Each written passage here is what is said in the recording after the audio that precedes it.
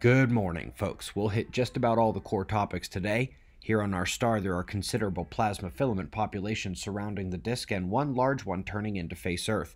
Just left of the bright spot, the dark vertical line is an eruptive prominence we'll have to watch today. Speaking of the bright spot, over at spaceweathernews.com, let's see, it comes out of nowhere midday, right in the middle of the Earth-facing sun. Tucked between coronal holes, we'll need to monitor this active region for solar flare potential. Up next is the solar wind. We are seeing stability found in the plasma density while the particle speed has taken a half step down, leaving the KP low yet again and stirring only minor cosmic ray health alerts. Hopefully you got that alert this morning through the app. Within a few days, intensified streams from these coronal holes will begin impacting Earth's magnetic field, but until then we are seeing earthquake risk rising sharply today as magnetic field connections have a bit of a ride coming up here. Up next, Iceland. Grimsvatn becomes the third terrifying volcano to show signs of magma intrusion and wake-up phase on the small island nation in the North Atlantic. That region has had strong and eastward anomaly convergence to their low-pressure systems. One of them spun up a twister in the waters off France yesterday. Meanwhile, other regions were not so lucky to receive the aesthetic aspects of the system.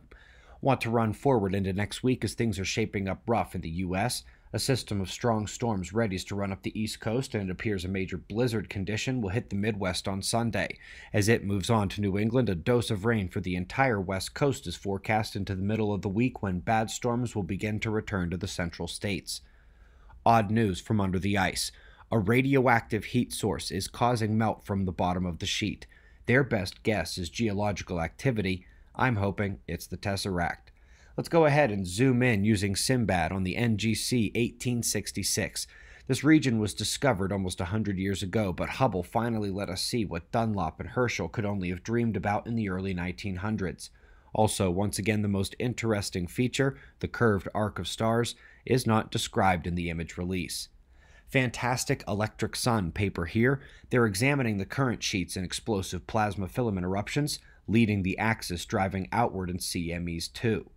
Article hit the Cornell preprint archive detailing the need for a paradigm shift in how we think about dark matter, especially in galaxies. While the cosmic web is still deep enough for speculation, we can just see so many galaxies well enough to realize the math isn't working as they thought it would.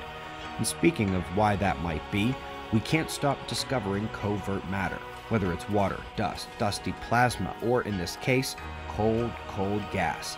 They are seeing an abundance of material that we should have seen before, wasn't written into the numbers, and which is only now being discovered, a hidden cold gas surplus in the disk.